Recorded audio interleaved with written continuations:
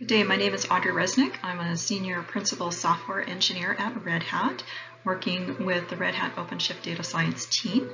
And today I'd like to talk to you about accelerating MLOps with Kubernetes, CI/CD, and GitOps.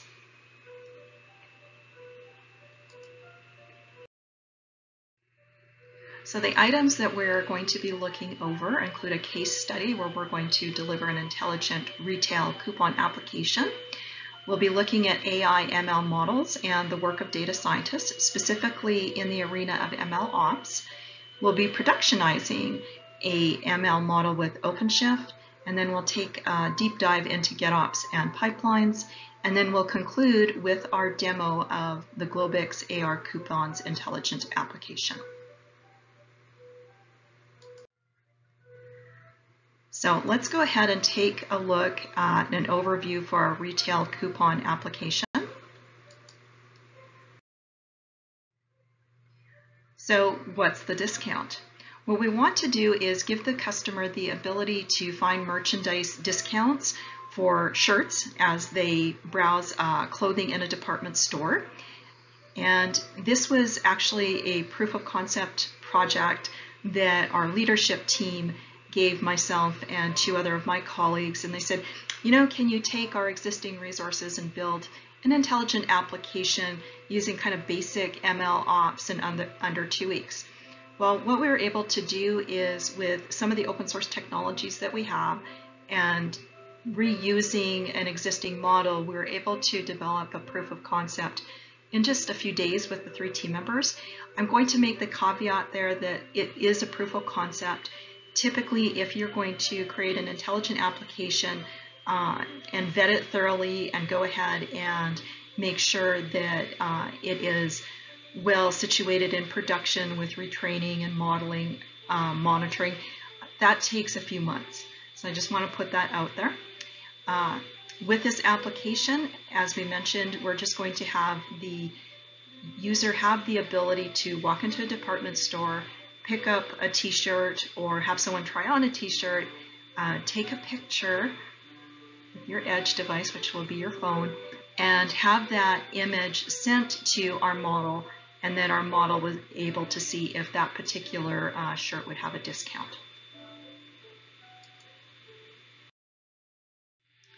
Let's talk about people and collaboration. When we are going to create an intelligent application, we have a lot of people that we have to work with. It goes from business leadership that basically goes ahead and gives you a set of goals and metrics, the data engineer that is gathering your data, the data scientist that is going ahead and taking that data and developing a model, and that model being handed over to an application developer so that they could wrap it within a Flask app for deployment, and then to the ML engineer and IT operations that are going to help you with model monitoring and model management. So besides the people and the collaboration, you also have to pick some tools. And in our case, we decided on a number of data science and ML ops applications and managed services for our tools. They go from Tekton, which is a framework to create CI/CD pipelines, to Kafka, which is a streaming service where we could go ahead and ingest our data. Red Hat OpenShift Data Science, which is a platform that we use for data scientists, developers, and ML ops folks to go ahead to develop, train, deploy a model. To Quay, which is going to analyze and distribute some of our container images. Argo, which is a GitOps continuous delivery tool for Kubernetes, and S2I, which is source to image. It's basically a workflow that you can use to deliver images via containerization within OpenShift. So let's talk about an AI ML model and the work of a data scientist. Now that we know what the personas are, let's see how these personas interact within the steps of the model lifecycle. When we talk about steps of the model lifecycle, we're talking about setting goals, gathering and preparing data, developing a model, deploying the model in an application, and model monitoring and management. Business leadership is going to go ahead and set the goals and define the metrics for your project. At that point afterwards, the data engineer will step in. They're going to gather and prepare the data, whether the data is in a data storage or lake. They're going to do some data exploration, data preparation. They may even use something like Apache Kafka for doing some stream processing of the data. Once they have a data set that they feel is ready, they're going to hand that off to the data scientist. The data scientist is going to sit down and they're going to develop, train, test a model. And they'll more than likely do this in an IDE such as PyCharms, where they may initially use machine learning notebooks, machine learning libraries such as TensorFlow or PyTorch. And once they feel that they have a model that is good enough to answer some of the questions that leadership has set forth in the goals, they're going to go ahead and hand that model off to an app developer. And the app developer is going to deploy the model within an application. This is going to bring into the model lifecycle the parts with CI/CD and MLOps. We'll go into that a little further. And then what they're going to do is they're going to go ahead and once that model is deployed, they are going to do some model monitoring and management. This could be for various alerts if the model starts to drift, model visualization.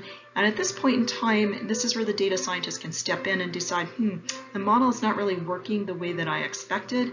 And then that's where the model can actually be retrained, or they can very well decide that the model doesn't fit the situation and they may go and recreate a different model. You'll notice at the very bottom, IT operations is involved in all the steps. They're the ones that are supporting the entire platform where all these people are working on. So they have a vested interest in making sure that the open source technology that is being used is very safe for the environment, is not going to allow any malware, anything of that sort to compromise the integrity of the network that they are currently presiding over. So with that, let's go ahead and go to the next slide. And we're going to look at how we develop a machine learning model. I'm going to give you a demo on this, but I wanted to kind of put into context the kind of steps that you may see in an ML operations diagram. And that kind of starts with the data store. You're going to have some location where your data is located. That is going to be taken in for model training. You're going to have your machine learning model, and once you're happy with that machine learning model, you may go and choose to put that model in a model store. That one saves your model, so it's reusable, but it also gives your fellow coworkers the ability to reuse that model if they want to use that model for something else that they're working on. Typically, you're going to create an image of that model, meaning that you're going to wrap that up so that it can be successfully tested and deployed. And in this case, once we create that image, we usually use containerization for that. We're going to put that image in what we call a registry. And that makes it even easier for people to go ahead and connect to that model and use it for their own data exploration or solving their own problems. Let's go ahead with the demo.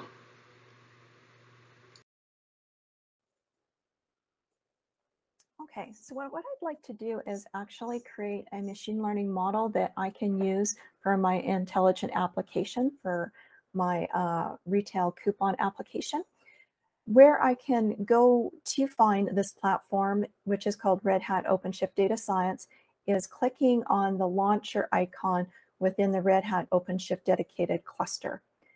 So I'm going to click on Red Hat OpenShift Data Science, and I'm going to log in. And that is going to provide me a platform where I can pick a number of tools that I want to work with. I just clicked on the Explore tab so that I can go through these managed services and applications that are from our various independent vendors and determine which ones that I want to use to create my intelligent coupon application. I went and I selected Jupyter Hub. That's going to show up in the Enable tab. And just to note that within the Resources tab, we have access to all the available resources such as documentation, tutorials, and quick starts for a number of the different application services and managed services that we have available. I'm going to go back to the enabled icon, or sorry, enabled tab, and I'm going to launch Jupyter Hub. And I'm going to log in.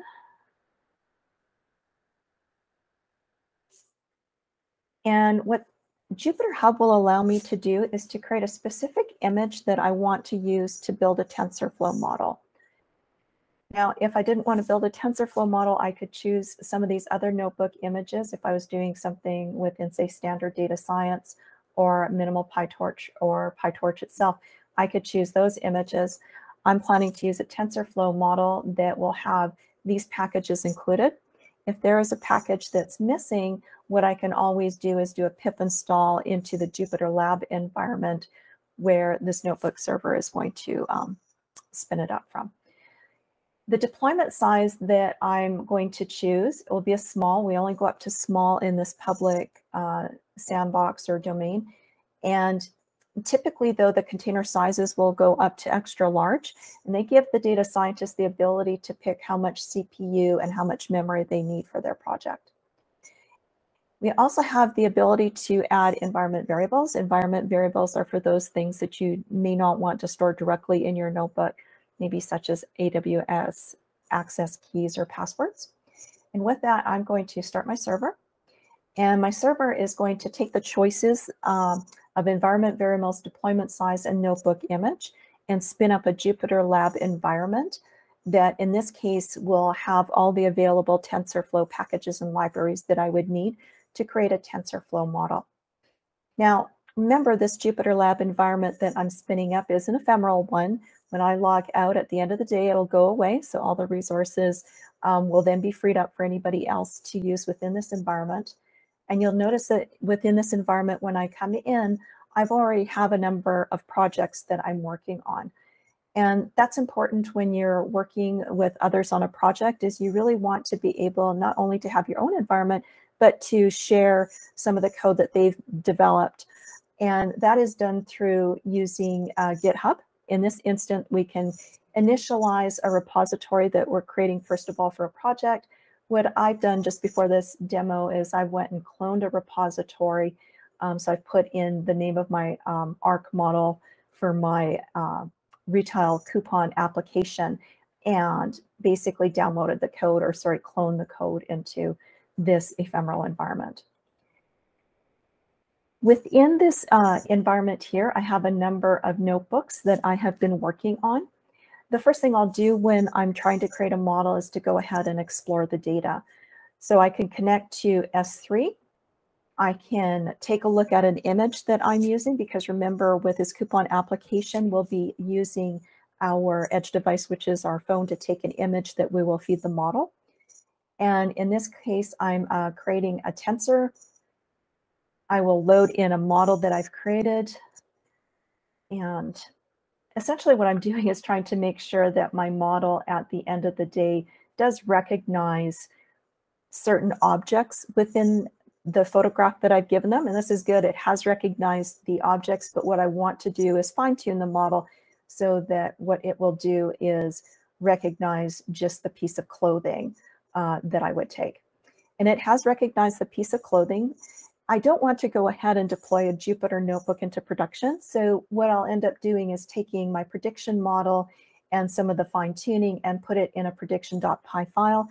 This prediction.py file and some of this other code will then be uploaded to my Get repository that when I finish, so that when I return into the OpenShift environment, I can go ahead further into MLOps and actually use some GitOps to create an image that I can then deploy along with an intelligent application that will allow us to take pictures and then have the model predict on them.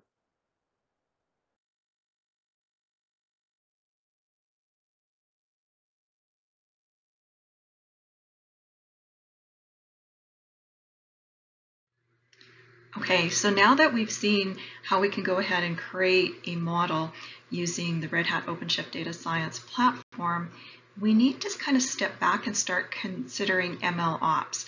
And that question being is, how do we now automate this process of delivering a machine learning model to production?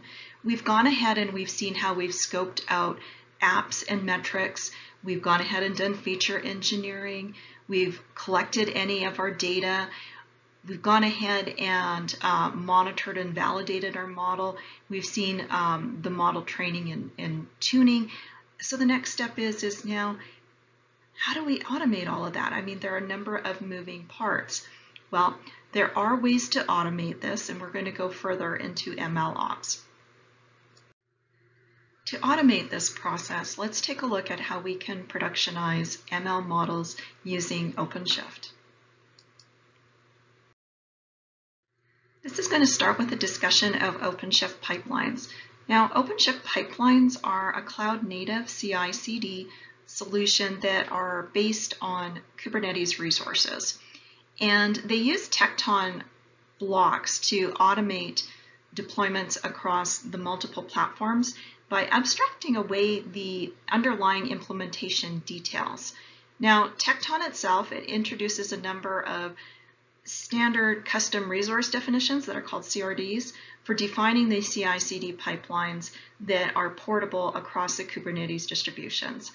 So of course this means that these are going to be built for Kubernetes, they're going to scale on demand, you're going to have a secure pipeline execution, and this is going to be very flexible and powerful. With that in mind, let's now move on and we're going to take a look at data and ML pipelines. In our data pipeline, we're going to have data coming in from a number of resources. And when we take the data from the number of resources, which could be clusters or environments, we want to be able to gather or collect that data in a central location where we can then do feature extraction for our models and then put the data within a data store so that it's readily accessible by our data engineers and our data scientists.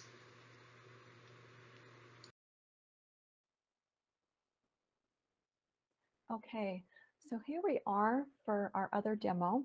What we're going to do with this demo is actually create a Kafka instance. Remember, we need some way to be able to handle the data that's streaming in, mainly our images streaming in, and to be able to push that to our application, which we created before, or application and model, which we created in OpenShift beforehand. So let me share my screen with you.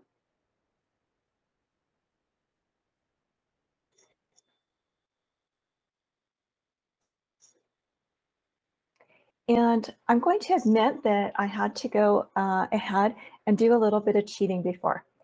We went ahead and delivered our containerized model. What I did is I broke out the front-end application and deployed an object detection application made from Node.js. And when I do that, I'm able to go ahead and connect that to our model that we created. So now that we have our model and we have this front end and we have that model working where it would pull in some of the pictures, let's get this working with streaming data. The way that we're going to do that is again through creating a Kafka instance. Now a Kafka instance in OpenShift streams for Apache Kafka will include the Kafka cluster or bootstrap and the configurations that are needed to connect to the producer and consumer services. Now, we're going to be creating this Kafka instance and related resources in a similar way as that we did in creating our OpenShift containerized image. So we'll go ahead and click on Create Kafka Instance. I've already created one previously, so I'll just reuse that name. And it's going to be called a Reznik Object Detection. The cloud provider is going to be Amazon Web Services. I have one region to choose from, and the availability zones are going to be multi by default for our test cluster here. So that's going to take a while to actually create that image. The next step in that is to actually go ahead and create what's called a service account. And that's the way that we're going to connect these applications to our Kafka instance in order to be able to feed data to it. Now, unfortunately, even if this went ahead and created, I found out, and I'm sure none of you have read into this before, that all the licenses for this particular test cluster have been taken out. So what we're going to do is actually step through the remaining items, but we'll be doing it from a workbook that I have. So I'm going to just bring that workbook into view. Now remember, I went ahead and I created that image. Then what I want to do is to go ahead and click on connection. And in the connection, we create that service account to set up the account. So I would click on create service account. I would give it a specific name. So in this case, I might put my username Reznik-Kafka.-SA, and I would create it. And what will happen is that I'm going to be granted certain credentials. That's going to be to a secure location. And once I have copied those over into Notepad, I would save them so that I would have access to them later on. After I go ahead and create that service account, I also have to set an appropriate level of access for that account. And that's in the access control list or ACL of the Kafka instance. So I'll go into my account, and then I would go into Access tab to view the ACL for that. And I would click on Manage Access, and then I would use an account dropdown to select the service account that I previously created and connect next. And this is where if you saved these credentials from before, you would be looking them up to see that that account actually matches. And I would go ahead and manage the access for this. And in this case, I would review any existing permissions. We wouldn't have any of those, so we would go ahead and assign permissions to our topic, consumer group, and transactional ID. I would save those. And then we go ahead and create topics. And that's going to, when we start creating Kafka topics, that's going to start producing and consuming the messages in our service. So at the Kafka instances of the web console, we go ahead and we click the name of our Kafka instance that we created earlier. And we click on create topic. And what we're going to do is we're going to actually use these topics to go ahead and connect to the application services that we've created before within Red Hat OpenShift. And of course, that instance has timed out, but that's okay. So we go ahead and create those. And then when we go ahead and save everything, we will actually have the ability then to use our app where we would be able to take a picture. Because we have this Kafka service now, that picture would go through the Kafka service. The Kafka service is connected to our application front end that I created with Node.js. So it's going to go through there. There's a REST API that's going to be called to our model. That photograph or image will go to the model. The model will go ahead and do the detection and then send back the results through the Kafka streaming service so that we can actually go ahead and look at them later on. So let's go ahead and close this part of the demo. Sorry that we weren't able to give you a really live demo, but again, that's what happens when everybody's scrambling for resources. And we're going to go back to the presentation and talk a little bit more about MLOps and OpenShift.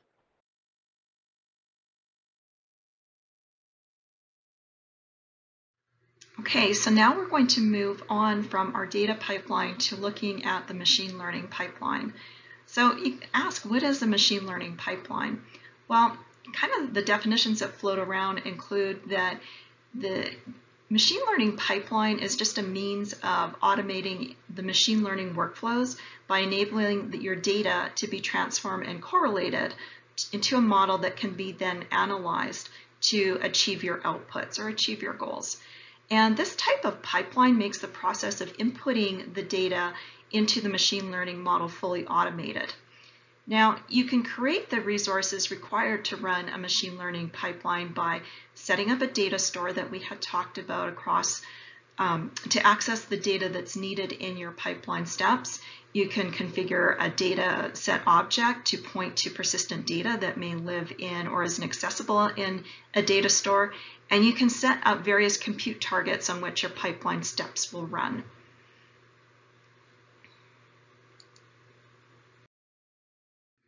Okay, let's talk about the OpenShift GitOps pipeline. Now, the OpenShift GitOps pipeline is going to ensure that you have consistency in applications when you go ahead and deploy them to different clusters in different environments. And that can include environments such as development, staging, and production. And it also goes ahead and organizes the deployment process around the configuration repositories and makes them the central element. And it always has at least two repositories, the application repository and the source code, and the environment configuration repository that defines the desired state of the application. Now, these repositories contain a declarative description of the infrastructure you need in your specified environment, and they also contain an automated process to make your environment match that described state. Specifically, though, the OpenShift GitOps helps you automate the following tasks. You're going to ensure that your clusters have similar states for configuration, monitoring, and storage. You're going to be able to recover or recreate clusters from a known state, and you can apply or revert configuration changes to multiple OpenShift Container Platform clusters. Also, you have associated templated configuration with different environments. And lastly, you're able to promote applications across clusters from staging to production. Now with that, let's take a look at the release pipeline. Okay, once your intelligent application has been containerized, the next thing that's going to happen is we have to have that release pipeline in place.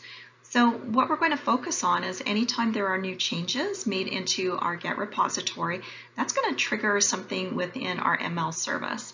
And our intelligent application may be changed by some of the new code that we go ahead and add in, or just some of the finer tuning, and it will go ahead and deploy. And then again, at that point, we can go and look for model drift. And if we need to, we can always take our model offline and go ahead and retrain it if necessary, or if the data or the results that are coming from it are not totally at all what we want, we can go ahead and pull that model completely offline and rebuild it.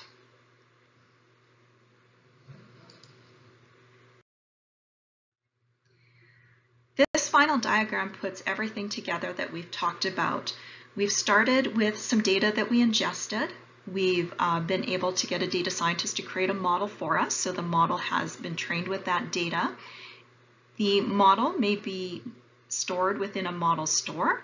We can create an image out of that model using the OpenShift platform, and we can test that image and make sure that it has nothing in it that will cause it to crash within our system, or at this point in time it looks like it is valid for the goal that we have set.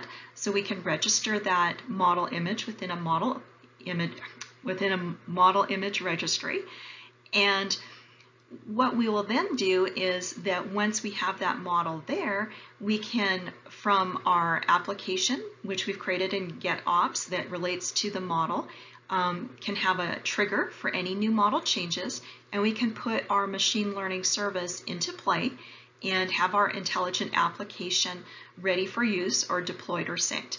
And at that point in time, when we have everything online, we just go ahead and monitor our model, make sure that there's no further drift, that the model is performing as expected, and we can continue this loop for as many times as we want to until our machine learning model is operating the way that we expect. This takes us to the intelligent application that my colleagues and I created. Remember, again, this is a proof of concept, and this is an example case for MLOps with OpenShift GitOps and Pipelines. The demo that we are going to have is, again, for a retail application. And what I want you to do is to take your iPhone and go ahead and point it at the QR code. What that is going to do is it'll open up a camera automatically, and you can either take a picture of the t-shirt here that is in this diagram, or you can get somebody to stand up in front of you and take a picture of the shirt that they're wearing. Because at the end of the day, out of the objects that are being displayed here, we want the model only to recognize the clothing and to be able to apply a discount to the clothing. Well, you should have ended up with something very similar like this. After taking a picture of the barcode, you're going to have a camera feature come up. You're going to go ahead and take a picture of the clothing, and you'll see that that clothing would be associated with a discount. So this shows that our model has been able to successfully recognize a piece of clothing. In our code that we've used for this application, it applies a discount. But more importantly, the pictures that you are all taking are going through and streaming through our Apache Kafka services, or our data pipeline. The information is then being fed into our model through our model pipeline. And then we're given a result, thankfully via the intelligent front end or app UI that we've stored within a Git repository that, guess what, has been brought in through OpenShift and has been associated with our model. Thank you for your time today. I would like to give you the opportunity to try out the Red Hat OpenShift Data Science platform for free. If you're interested in taking a look at how you can go ahead and develop, train, test, and deploy a model, go to https://developers.redhat.com/products/Red Hat OpenShift Data Science. I hope you enjoy the rest of your conference.